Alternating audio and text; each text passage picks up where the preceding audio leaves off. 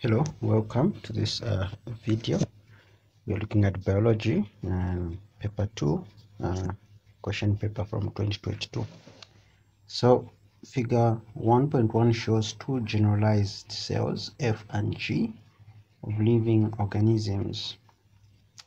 So you have this cell and this cell. Identify the part labeled H. Okay, so we identify the part labeled H. This is very simple.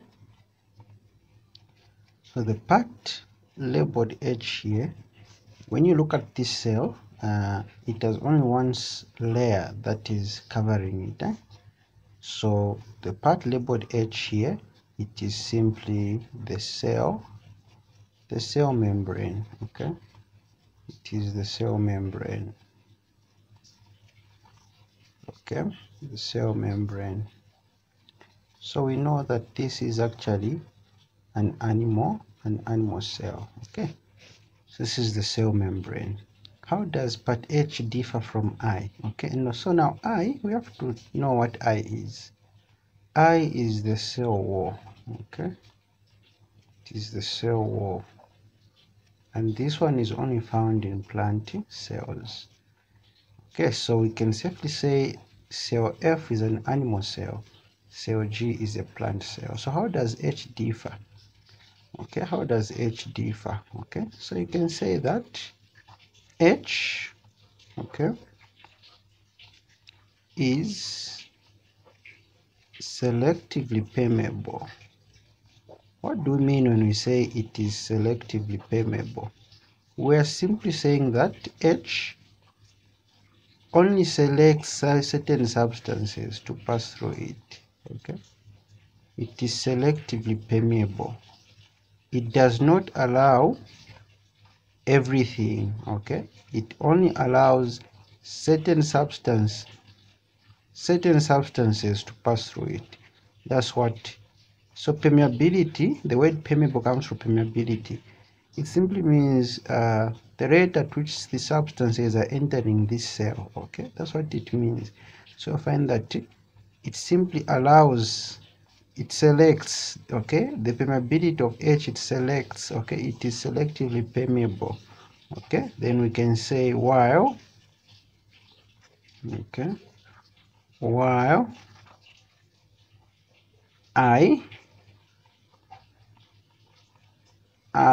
is, we know what I is, the cell is completely permeable, meaning it simply allows everything that can pass through it to pass through.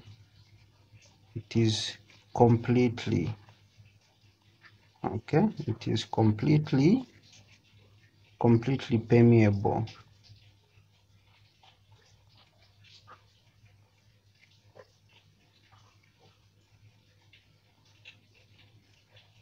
So that is the difference. Okay, and I've explained. Okay, so that is the difference. Explain the function of structure J. So now structure J, this is a space, and it is usually mostly found in the plant cell. Okay, and this one is called the vacuole. It's called the vacuole. So what is the function of the vacuole? So the vacuole, you can say that it stores cell sap. Okay,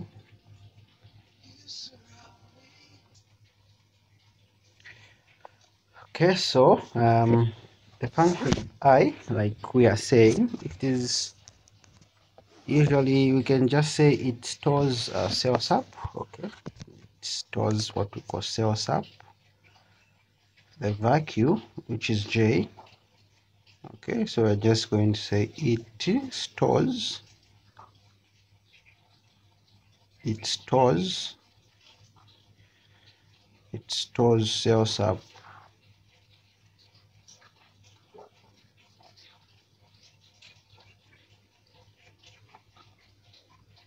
Okay, it stores cell sap. Okay, let's look at the rest of the questions. To which group, okay, to which group of living organisms does cell F belong to? Okay, so we've already said this one belongs to the animal. Okay, These are animals. Okay, it's an animal cell.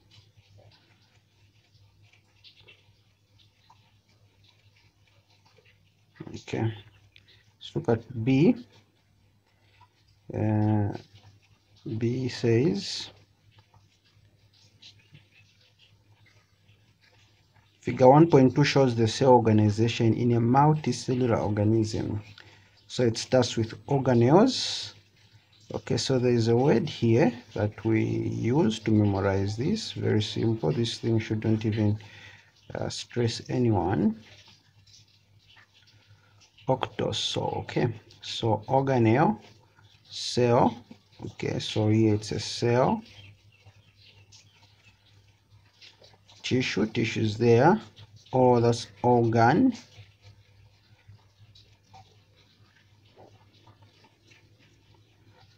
System, organism. Okay, octosol. Yeah, so you're done with this one. We are done. K is cell, M is organ.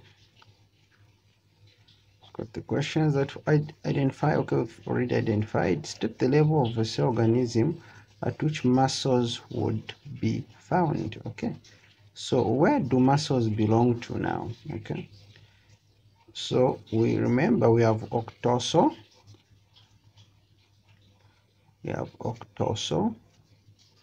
So organelles. Okay, a group of organelles will make a cell, and a group of cells will make a tissue, and a group of tissue will make what? An organ. So when you look at muscles,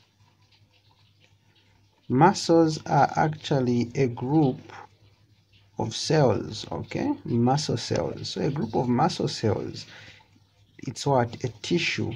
Okay, it's a tissue. So that is what? A tissue. Give an example of a system in plants and in animals. So system comes here.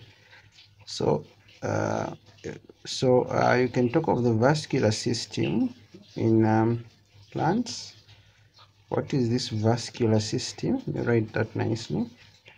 Vascular system is a transport system in plants. Okay, vascular system.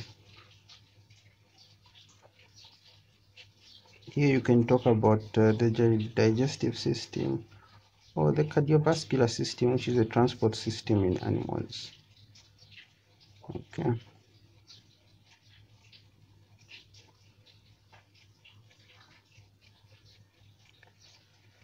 These are the answers. Let's go to question 2. Okay. Sorry.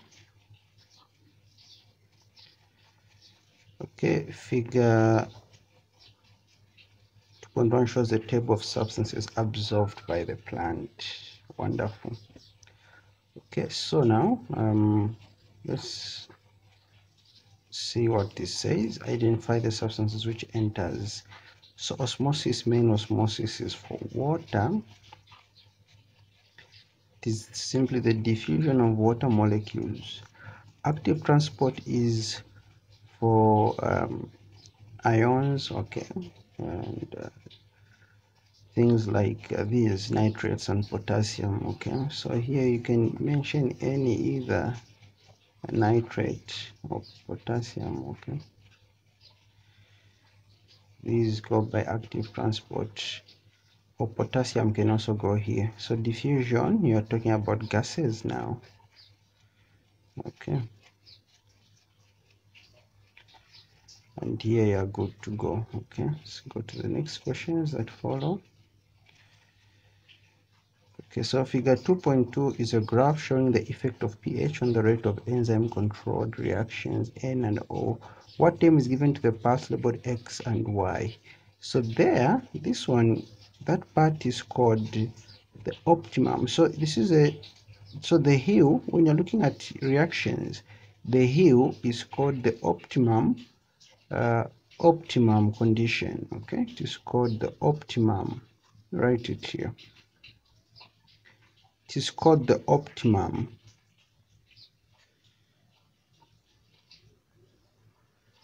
optimum condition. So now the optimum condition is just a point within the reaction where the reaction will happen at best. Okay, so this is why it will happen at best. The reaction will be very good, this part and this part.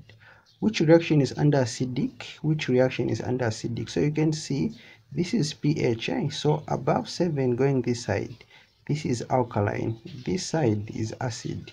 So acidic, it's reaction X. Okay, acidic, it's reaction what? X, and you're good to go. Okay,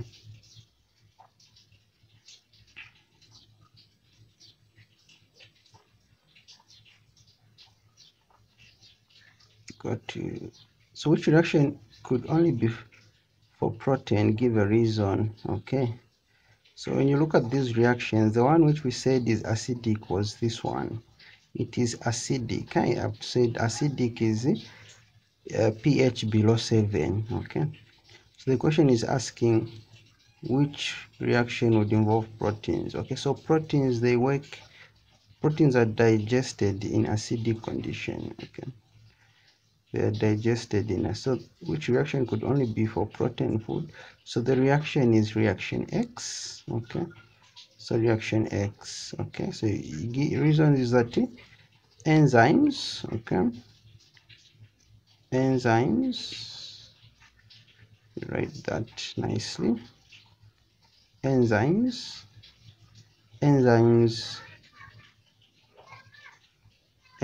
for proteins, enzymes for proteins. Okay, work, enzymes for proteins work under acidic condition. Okay, under acidic condition.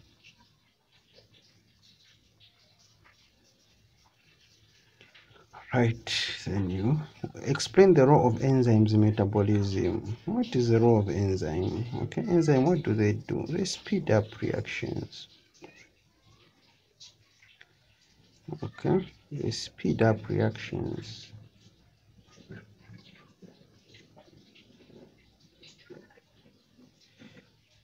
Okay, both catabolism and anabolism. Okay, go to 3.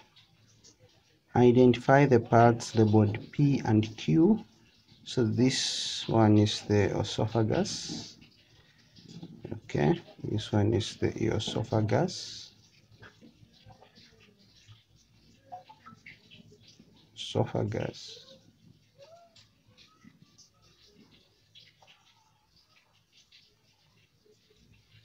Q, that's the stomach.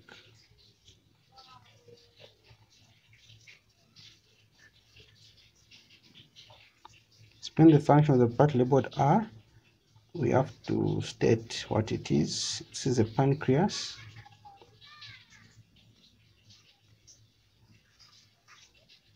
So what does its functions? Okay, it's what I'll just say it, to release. So it releases certain fluids here, what we call pancreatic juice. Okay, so it will release pancreatic juice.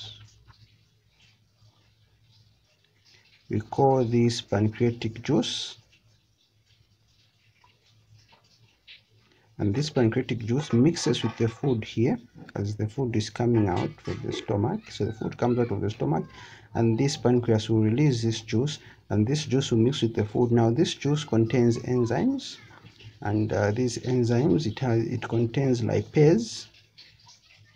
Okay, lipase will break down lipids to fatty acid and glycerol. It also contains trypsin. Trypsin will continue the digestion of proteins, which starts in the stomach. And also you have amylase, which will continue the digestion of starch. So this one, we can say, since it comes from the pancreas, it is called pancreatic lipase, and this one will be called pancreatic what? amylase. Okay, these are the answers for this. Okay, we got to see state 2 function of the part labeled S. What is S? S, that's the liver. So the liver is involved in actually storing some vitamins. Okay, it stores certain vitamins as vitamin K, and also the liver is also involved in releasing bile, which it forms bile, and that bile is stored in the gallbladder. The bile, what does it do? So you're talking about bile. Okay, so bile is formed in the liver and it emulsifies fats into tiny droplets. Okay, describe two common elements of the part labeled S. The part labeled S is still the liver. Two common elements. Okay, you can talk of liver cirrhosis,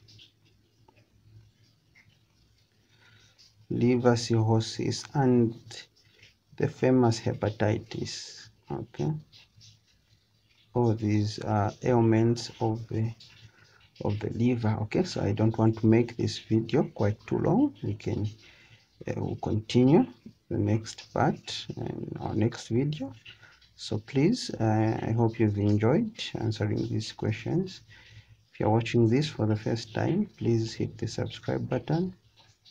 If you want to join tuitions, please, you can always just contact us using this number. Okay, use this number to contact us. We'll join you to the tuition group. Okay, so see you in our next video.